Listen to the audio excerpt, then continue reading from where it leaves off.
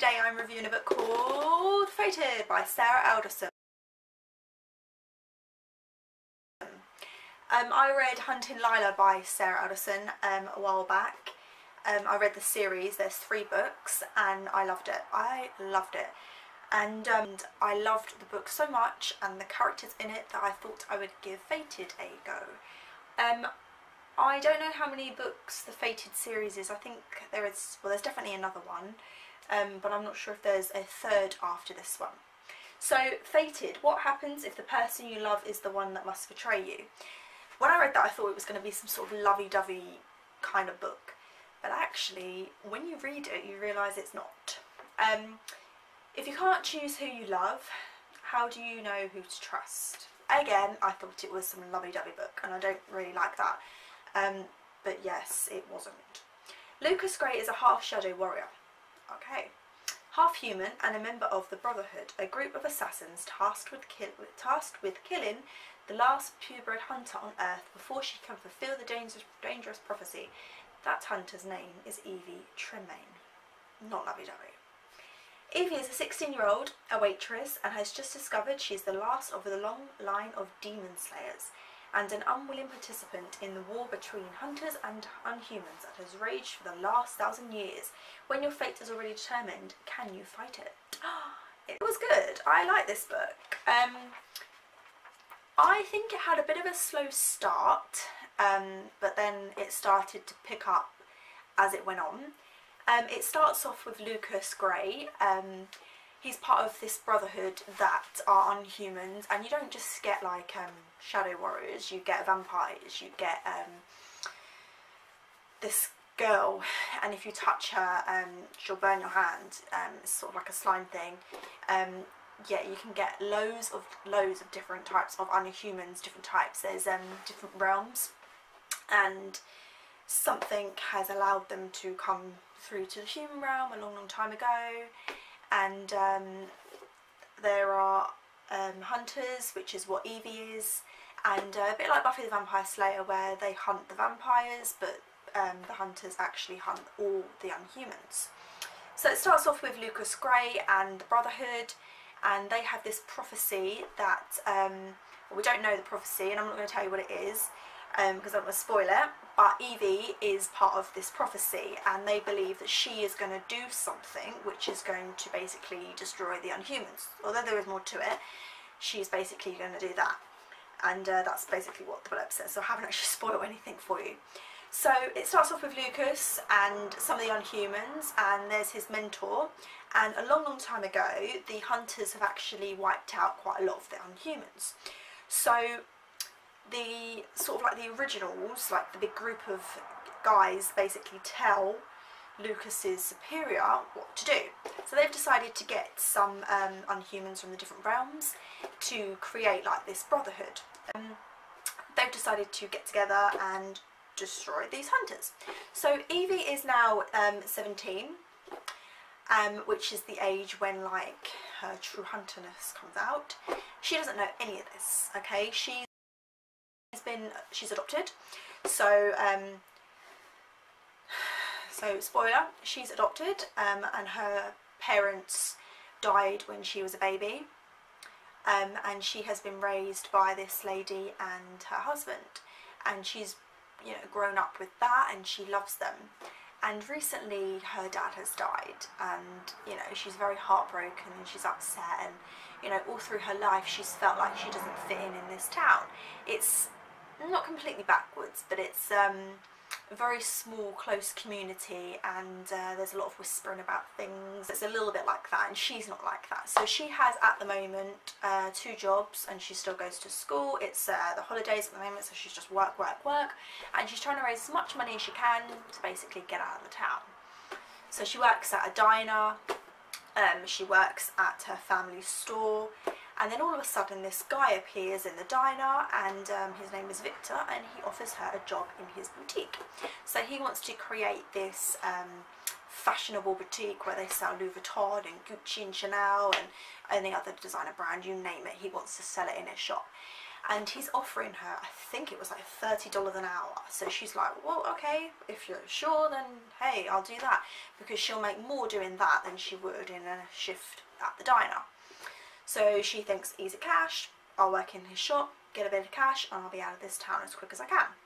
She had just broken up with her boyfriend, and there was a car accident with her best friend and her boyfriend. Now, she was with this guy for quite a long time, and he basically slept with her best friend, and they broke up, and she was very upset, and in the car they were together, and it crashed, and her best friend died, so she blames him for the crash. It wasn't his fault, so it was someone else, but I won't tell you who because it will spoil the whole thing. Evie finishes her shift at the diner, and she heads outside to put the rubbish in the bins like she would do after every shift. And all of a sudden, there's this guy and this girl, and she can hear people talking, and she doesn't know what's happening, but she's scared, like all these people are gonna like gang up on her. So they start attacking her, and she defends herself. I can't remember what she did, but her dad taught her kickboxing or something, some martial arts or boxing or something, so she can defend herself basically. She's pretty strong like that. And she basically beats the hell out of these people. So all these Unhumans have been sent out to kill Evie, which is why they turned up outside the diner. They've been watching her and they turn up. And Evie, who doesn't know she's a hunter yet, has basically kicked these guys' asses and destroyed them, not knowing she's a hunter. So they're thinking, hang on a minute, she doesn't know she's a hunter and she's basically beating us up. What are we going to do? And she is actually training to be a hunter, so they're like, we have to stop her from becoming this hunter because she's going to fulfill this prophecy and actually be pretty good. So Lucas decides to speak to his superior and decides to go undercover to get to know Evie and find out more about the hunters, because he's got this motive because one of the hunters killed his dad and his mum, and he wants to know who did it.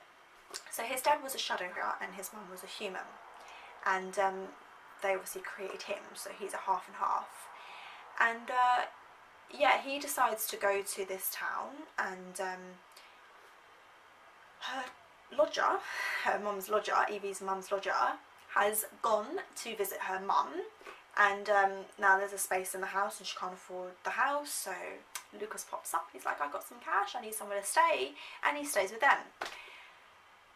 Now in this town, once Evie finds out that she is a shadow hunter by Victor, and obviously not believing them and then realising actually, okay, I'll go with the flow and I believe you, they have been protecting her throughout her life. There are 4 of them. There's Victor, there's one of the ladies that lives in the town who wears the long skirt and you wouldn't believe that she was there.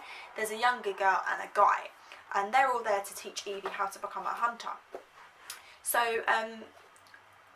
you find out that Lucas is actually trying to save Evie's life because he doesn't want to kill her. The person that he actually hates is blank. I'm not going to tell you, I don't want to spoil it. This is not even a spoiler because I don't want you to know everything, though it's really hard.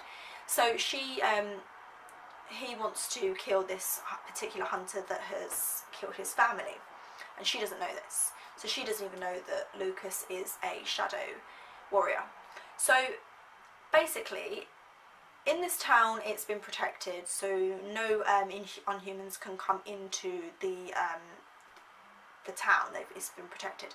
However, because he's a shadow warrior, it means that he can disappear into the shadows and no one can see he's there. So it's a lot harder for the hunters to figure out that he's there. Whereas if a vampire walked straight in, they could sniff them out straight away and boom, they found them. So in actual fact,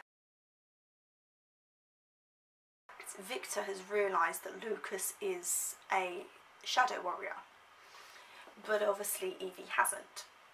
So Evie just seems to think that Lucas is this random guy who's just in this town away from wherever he's come from and just, you know, working with the stables and the horses and whatever. So anyway, as the story progresses, Evie learns how to become this hunter, and obviously Lucas is trying to pretend that he's not actually a shadow warrior. and then there's the whole boyfriend thing in the story, there's her mum in the story, and then there's her finding out who she actually is. Although she knows she's a hunter now, she's trying to find out about who actually killed her parents and why. And the best part of this book actually is the twist with who killed her parents and what's going to happen now. Because like I said, Lucas doesn't want to kill Evie. She doesn't know she's even being hunted, or why she's being hunted. But in the end, Lucas and Evie do protect each other. That's a spoiler. They do protect each other. The next book is about Evie and Lucas going off together to try and stop this prophecy without killing each other. I did like this book. It was written really well. Sarah Alderson wrote Hunting Liner very well, and I do think she wrote it well in this, but I don't think I'm going to read the next one. If you want me to read it, I'll read it for you and I'll give you a review on it, but I didn't really like the book, to be honest. The story was good, but it was a very, very slow start, and it didn't make me want to read the next one. It was sort of like it could just carry on without another one. You could just imagine what could happen and bam, it's done. Whereas some books, you don't want it to end, so you want there to be another one and another one and another one. Like this, I don't think I'll read the next one. It was a good book, it was written well. To read it again, it would be like a 2, maybe 3 stars. But please don't let this spoil your opinion on it. If you liked it, then good. You know, read the next one, let me know what you think. If you've read this book, if you liked it, let me know, please. Let me know if you've read the next one and, you know, you enjoyed that one. Please let me know, because I want to know what you think. Because if you think it was really good, then of course I'll give it another go and I'll read the next one. But if you're not sure, I still recommend at least buying a sample on the Kindle or going into a library or even a bookshop and just looking for it and see if you like it.